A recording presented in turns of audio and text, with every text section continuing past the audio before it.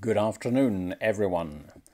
And on behalf of the Chairman and Trustees of the Thistle Trust, may I welcome you once again to the Robin Chapel here in Edinburgh for our afternoon service. Today is the 16th Sunday in the season of Trinity.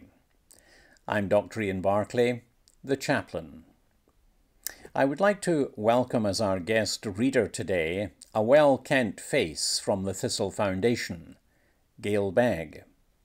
Gail, it's wonderful to have you sharing with us once more in our service. To those who are joining us for the first time at worship, may I say how delighted we are that you're with us. To those who are here Sunday by Sunday, welcome once more. The order of service today is entitled The Evening Service and reflects that which will be used on the third Sunday of the month once the chapel reopens.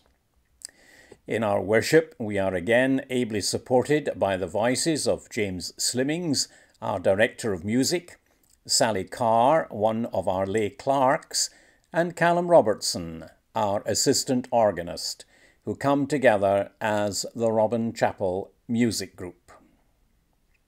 Our call to worship today, from Psalm 92.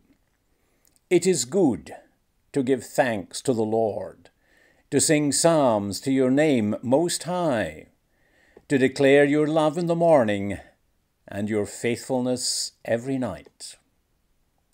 Let us worship God together. Let us sing to his praise and glory the bidding psalm, Psalm 25, verses 4 to 11. God shall endure for aye.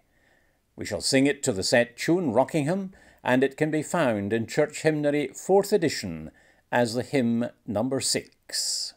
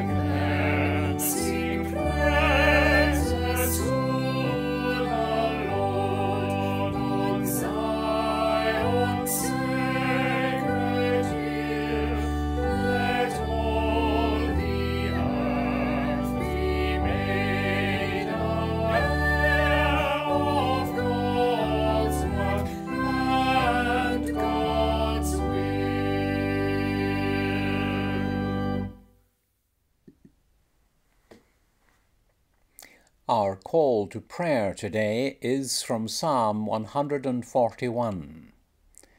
May my prayer be like incense set before you, the lifting up of my hands like the evening offering.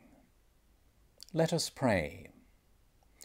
Let us pray in our prayers of adoration, confession, absolution and supplication, concluding with the collect for the Blues and Royals. In our prayers of adoration, let us approach God in humility and faith. Lord God of hosts, who is like you?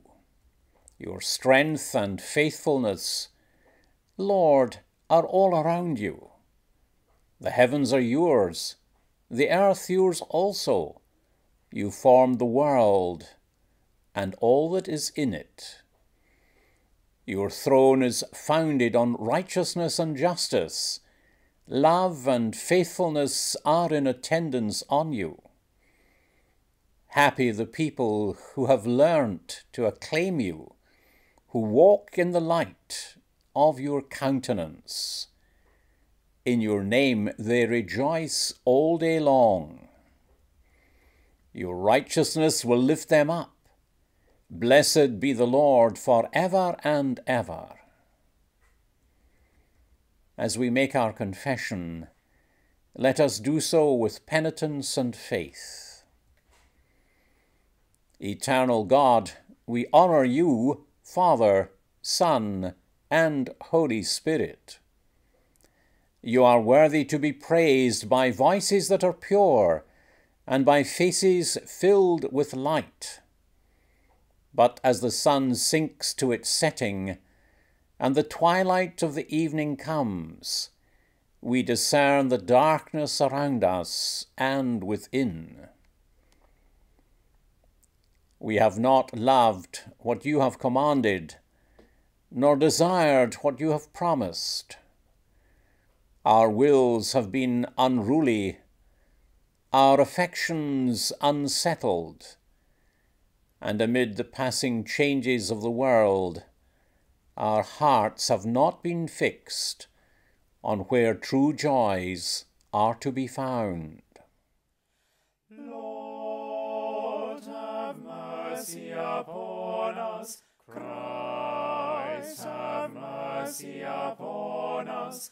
Lord, have mercy upon us. In the absolution, you are now invited to receive his forgiveness in faith. May the Almighty and merciful Lord grant you pardon and remission of all your sins, time for amendment of life, and the grace and comfort of the Holy Spirit. Amen. In our prayers of supplication, let us understand our place in his grace. Almighty God, teach us to live as always in your presence, and to fold our hearts in your peace. Help us to rest on the strong love of Christ, and by the power of his Spirit, keep us from sinning, free us from worry, and guide us in the way we should go, through Jesus Christ our Lord, who lives and reigns with you and the Holy Spirit, one God, now and forever. And we offer the collect of the Blues and Royals. O Lord Jesus Christ, who by thy holy apostle has called us to put on the armour of God, and to take the sword of the Spirit, give thy grace, we pray thee, to the Blues and Royals, that they may fight manfully under the banner against all evil, and waiting on thee to renew their strength, may mount up with wings as eagles, in thy name, who livest and reignest with the Father and the Holy Ghost, ever one God, world without end. Amen. I would now like to invite Gail to read the Old Testament lesson from the book of Jeremiah, and following the hymn, to read the lesson from the Epistle of James. Gail. A reading from the book of Jeremiah, chapter 11, verses 18 to 20. Hear the word of God. The plot against Jeremiah. Because the Lord revealed their plot to me, I knew it, for at the time he showed me what they were doing. I had been like a gentle lamb led to the slaughter. I did not realize that they had plotted against me, saying, "Let us destroy the tree and its fruit. Let us cut him off from the land of the living, that his name be remembered no more." But you, Lord Almighty, who judge righteously and test the heart and mind, let me see your vengeance on them, for to you I have committed my cause. Amen, and thanks be to God. The Robin Chapel Music Group will now sing Hymn 201, Worship the Lord in the Beauty of Holiness. Tune Morden in Church Hymnary, 4th edition.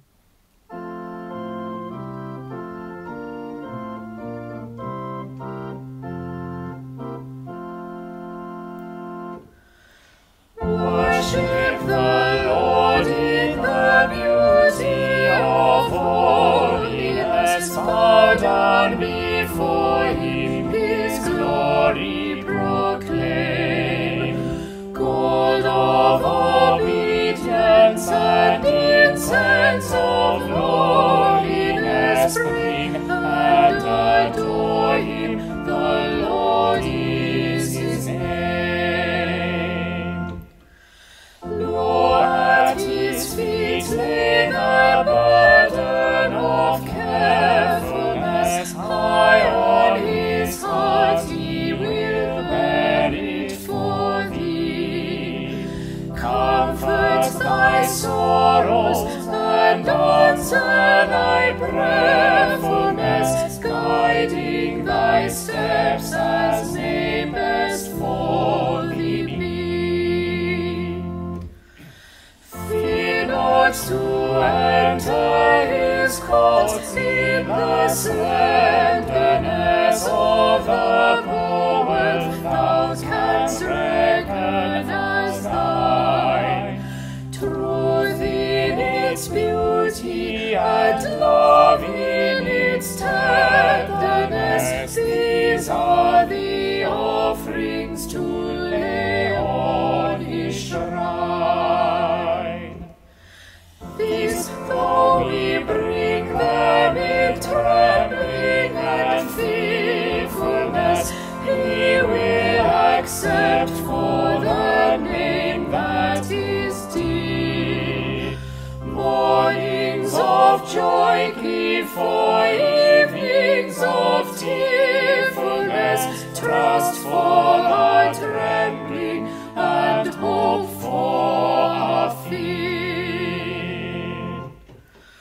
Worship the Lord in the beauty of holiness. Bow down before him, his glory proclaim. Gold of obedience and incense of lowliness bring, and adore him. The Lord is his name.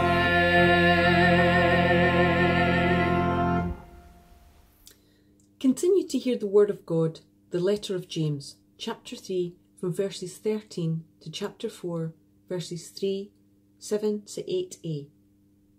Two kinds of wisdom. Who is wise and understanding among you? Let them show it by their good life, by deeds done in the humility that comes from wisdom. But if you harbour bitter envy and selfish ambition in your hearts, do not boast about it or deny the truth. Such wisdom does not come down from heaven, but is earthly, unspiritual, demonic. For where you have envy and selfish ambition, there you find disorder and every evil practice. But the wisdom that comes from heaven is first of all pure, then peace-loving, considerate, submissive, full of mercy and good fruit, impartial and sincere. Peacemakers who sow in peace reap a harvest of righteousness. Submit yourself to God. What causes fights and quarrels among you? Don't they come from your desire, the battle within you? You desire, but you do not have, so you kill. You covet, but you cannot get what you want, so you quarrel and fight. You do not have, because you do not ask God. When you ask, you do not receive, because you ask with the wrong motives, that you may spend what you get on your pleasures.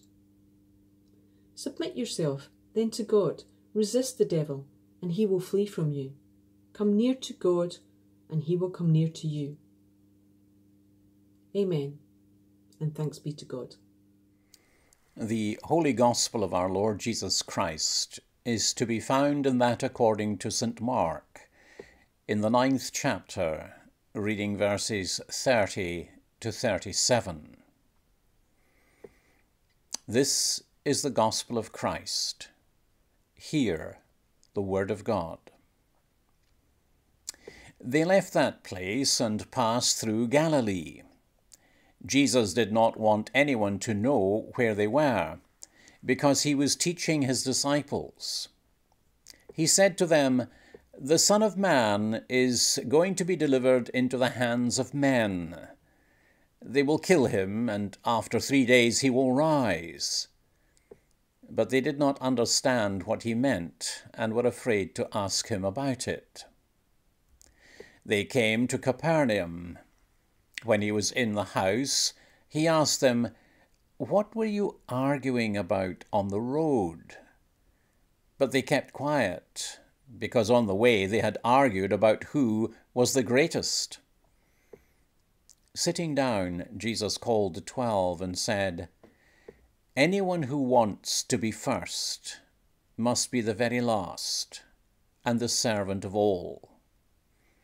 He took a little child whom he placed among them.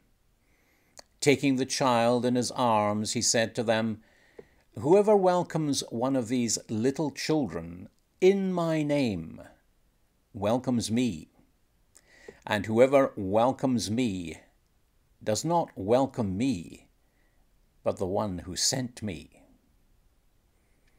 Amen, and may God bless to us this reading of his holy word, and to his name be the praise and the glory. Our anthem this week is "And I Saw a New Heaven" by Edgar L. Bainton. It is a setting of the first 4 verses of the book of Revelation, chapter 21. And I saw a new heaven.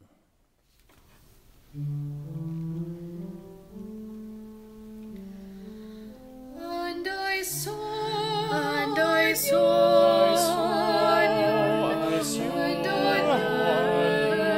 and on earth, and on earth, for the first time, for the first time, the past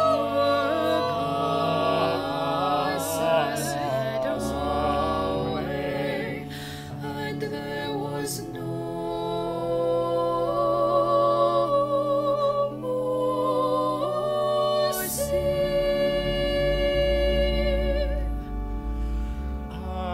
And I, John,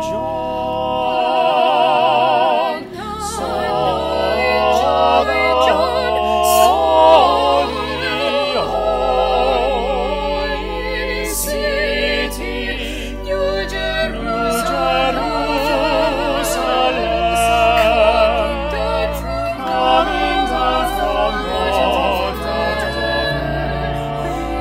prepared as a bride adorned for her husband.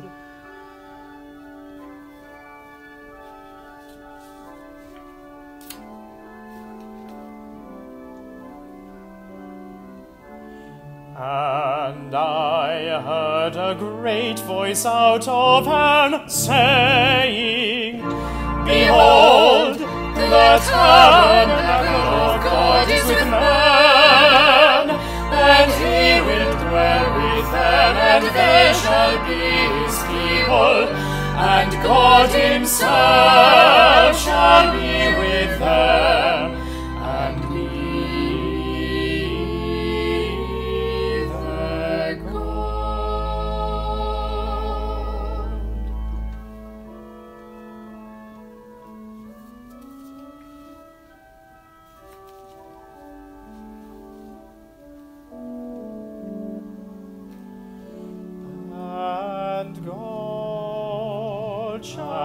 what shall wipe away all tears from their eyes? What shall wipe away all tears? All tears from their eyes. What Shall wipe away all tears from their eyes. All tears from their eyes. And there shall be No death, neither sorrow nor crying, neither shall there be any more pain, for the former things are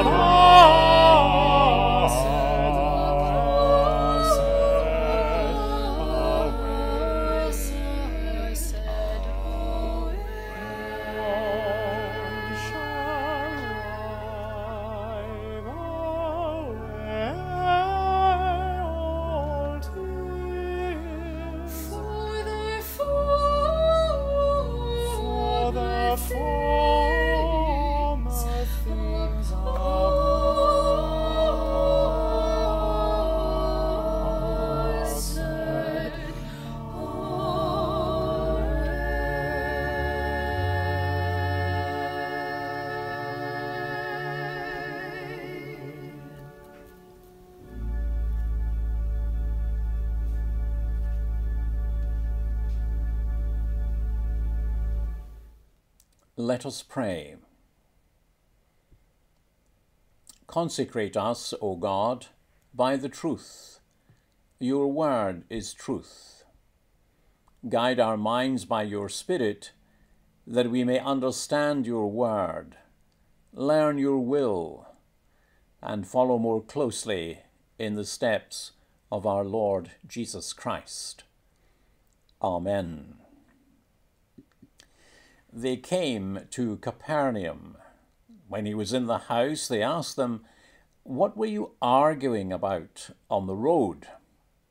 But they kept quiet, because on the way they had argued about who was the greatest.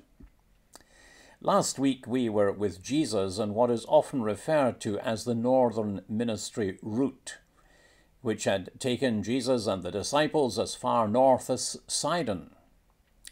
They had now returned to Capernaum, a journey which not only had given great opportunities to Jesus to teach, but also for the disciples to learn. Now here is a question. Have you ever prayed knowingly for the wrong thing? Something that you wanted, yet something that was not for you. It was not so much that this was something which had the name of someone else already on it, and that you were jealous. It was just something you wanted. Perhaps because the alternative which was being offered to you was less than palatable. Perhaps because you always had a hankering for whatever it was. Perhaps you couldn't even say why you wanted it. You just did. Now, in a sense, this was what was happening here. Jesus gives the explanation backed up by teaching both in-depth and personal as well as general and public. This teaching was developed by demonstrations of divine power and influence. You could have been forgiven if you had only seen Jesus on one day in your life and you had not quite grasped his meaning. But these disciples were with him day in, day out, yet they did not understand what he meant and were afraid to ask him. Did the disciples really still not know what Jesus meant? Or was it that little thing inside them, that jealousy, that caused them to argue about who was the greatest? That little thing that you and I have experienced when we've wanted something and we haven't really known why. It was because there was something the disciples themselves wanted that fitted into the great scheme of their thinking. The disciples' problem was that they were earthbound in their humanity. As such, they were unable to see Jesus spanning our human experience and introducing us to the divine experience. Have you ever been afraid to ask because you didn't understand? I seem to have lived through my life in school in that state, either not hearing, so I did not understand, or not grasping the strand of the argument, and therefore failing to understand. Here were the disciples, following a man who, to all intents and purposes, was a rabbi, hence the ascription teacher, one who would gladly and generously repeat what he had said, or explain it in a different manner, or demonstrate his teaching in a different way. All they had to do was ask. But the asking was too great a hill to climb, too great an obstacle to overcome. Why? Perhaps because in this instance or on this occasion, it points back to our broken humanity. It points us back to the inadequacy we feel as human beings in certain circumstances when we wrongly adjudge our self-worth as being in deficit. But this passage says more than that. It says that these disciples were afraid to ask Jesus. It was not surprising that they were afraid to ask him, as they were having an argument about who was the greatest. And this argument is clearly of considerable significance as it appears in Matthew and Luke as well as Mark. But lines of succession have always preoccupied the thinking of humankind. I recall that during my days as a chaplain in the army, some of my friends would watch the pattern of their colleagues coming and going. Would this padre leave at the end of his short service commission? Or would he extend to 5 years? And what would happen thereafter? But if he signed on for a regular commission, as one could do at that time, what impact would this bring to the line of succession? And so on, in a list of endless permutations. What is this doing? What is its impact? In some circles, it's called taking your eye off the ball, as you relegate the priority to second place. In the context of the relationship between the disciples and Jesus, it is diminishing their relationship, not only one with another, but also between them as a group and Jesus himself. That, in turn, diminishes the disciples' relationship with God, just as it would ours. We take our eye off the ball frequently. Whilst the small things in life are important, when we focus on them more than on the big picture, we are in danger of losing our primary focus. The primary focus is embedded in our relationship with God. As we lose that primary focus, we lose vitality. The vitality of the relationship that we have through God and Christ, energized as it is by the power of the Holy Spirit dwelling in us. It is this relationship which enables us to do the wish and the will of our Father in heaven, and which is the essence of importance to him. This is the very thing which will make us great in his eyes, eyes that are infinitely more significant than the eyes of men. When we take our eyes off the ball, we also lose humility. We should recall that the disciples had been given power directly from Jesus. When we use the gifts of God for the glory of God, all is well. When we use these same gifts for our own ends, then we lose our own direction. When the preacher preaches with the intention of setting God before others, that is fine. Whether the sermon is good, bad, or indifferent is not the issue. It is the precedence of God in human life that is being revealed. That is of the essence.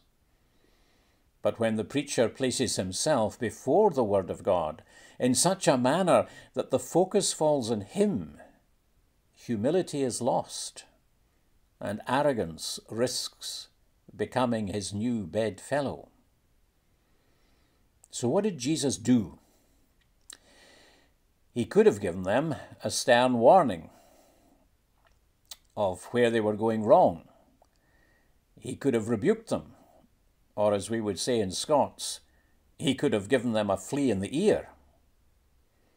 Instead, he lifted up a child and said, "Whoever welcomes one of these little children in my name welcomes me, and whoever welcomes me does not welcome me, but the one who sent me."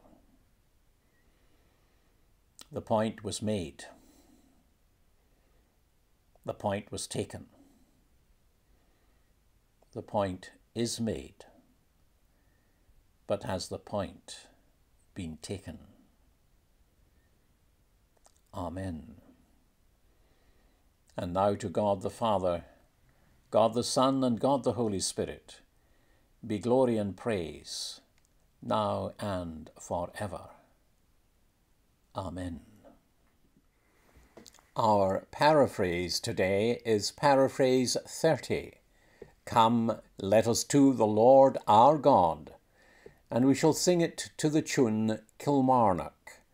It can be found as the hymn 482 in Church Hymnary, 4th edition. Hymn 482.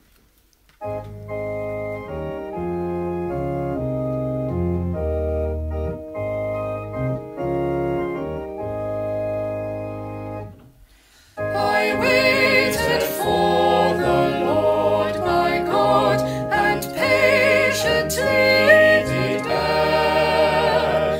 At length to me he did incline my voice and cry to hear.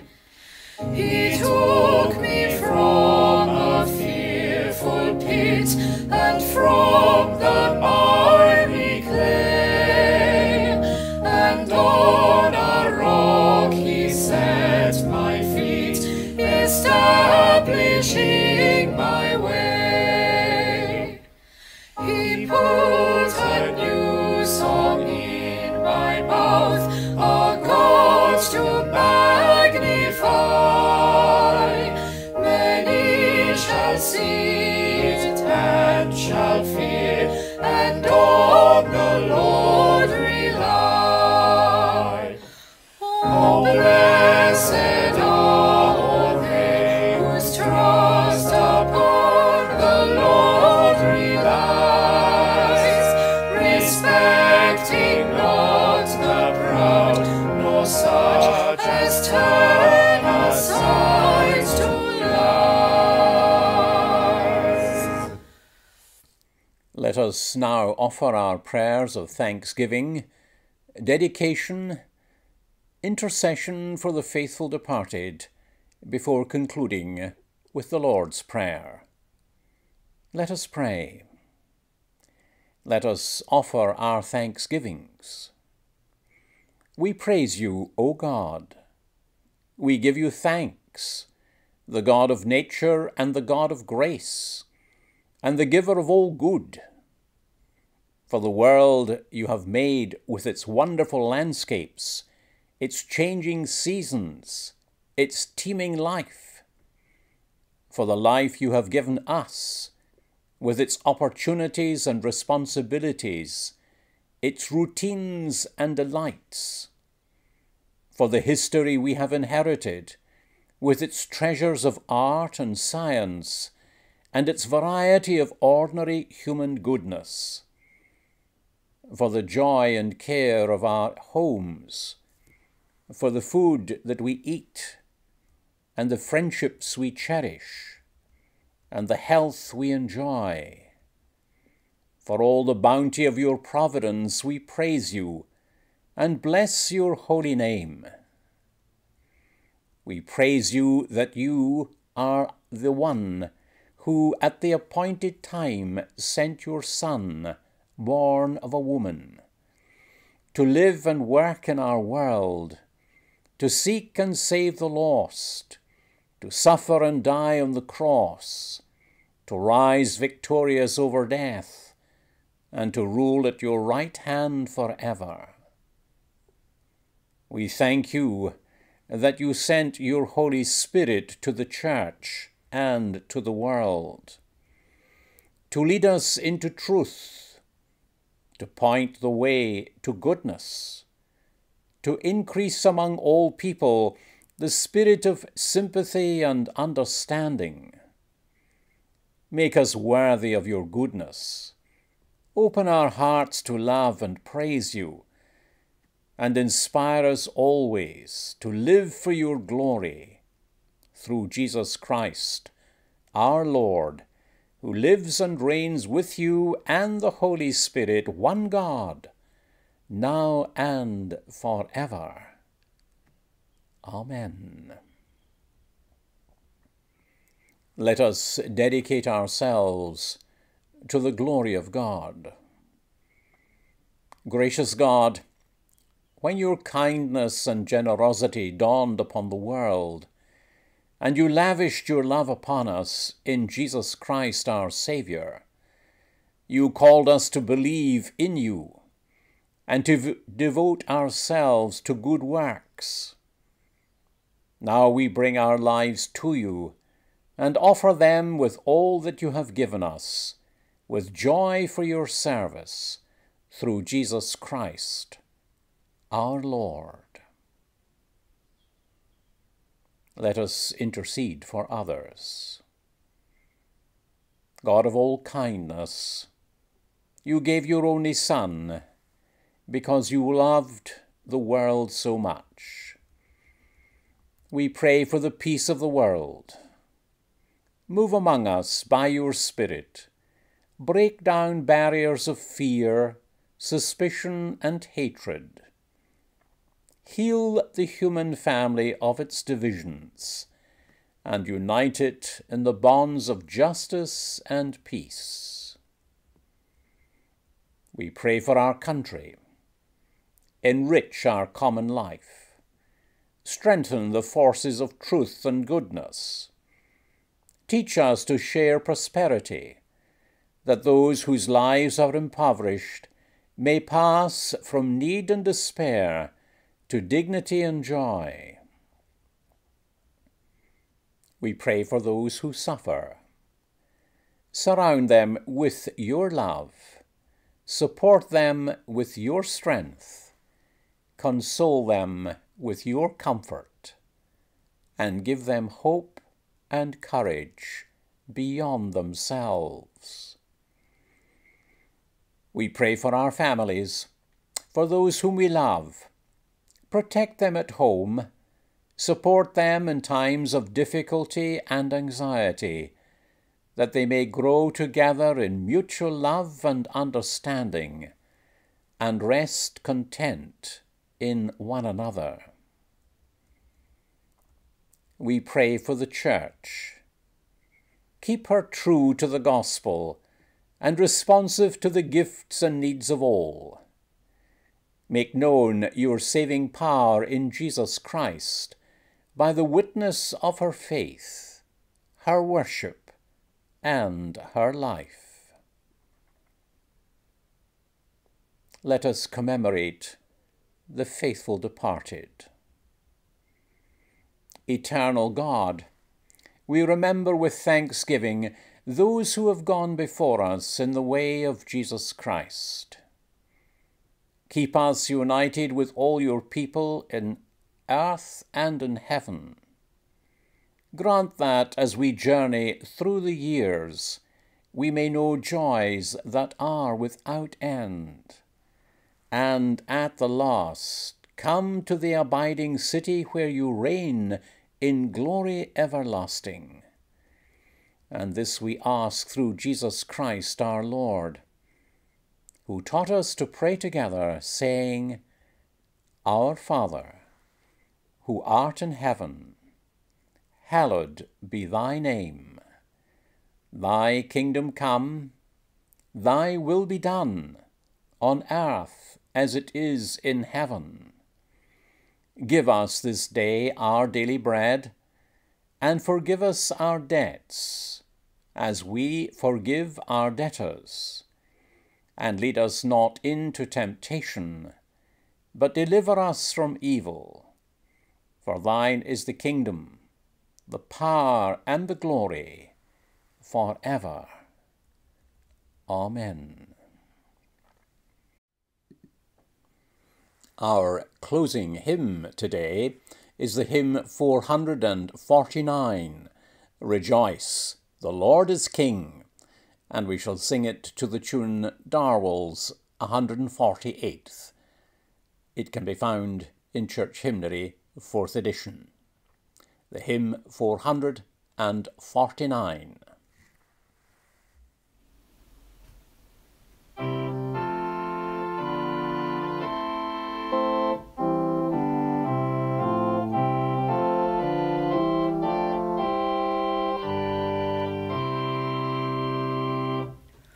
Rejoice, the Lord is King, your Lord and King adore. Mortals give thanks and sing and triumph evermore. Lift up your heart, lift up your voice, rejoice again, I say.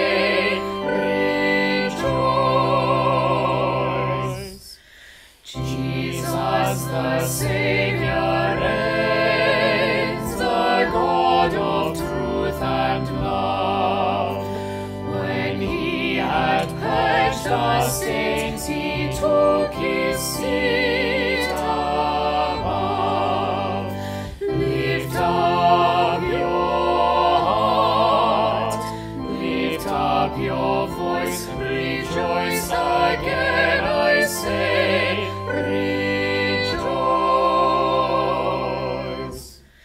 His kingdom cannot fail, he rules both earth and heaven. The keys of death and hell are to our Jesus give.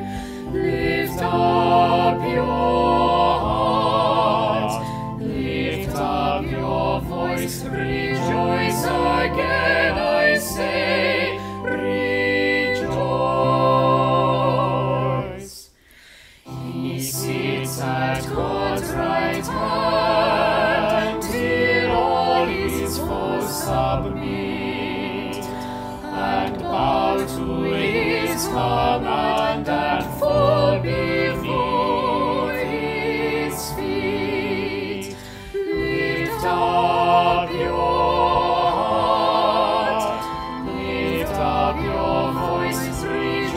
again, I say, rejoice. Rejoice in glorious hope, for Christ the just shall come, and take his servants up to the eternal home. We then shall hear the archangel's voice, the trump of God shall sound. Rejoice. And now may the blessing of God Almighty, the Father, the Son, and the Holy Spirit rest and abide with each one of you in this day and always.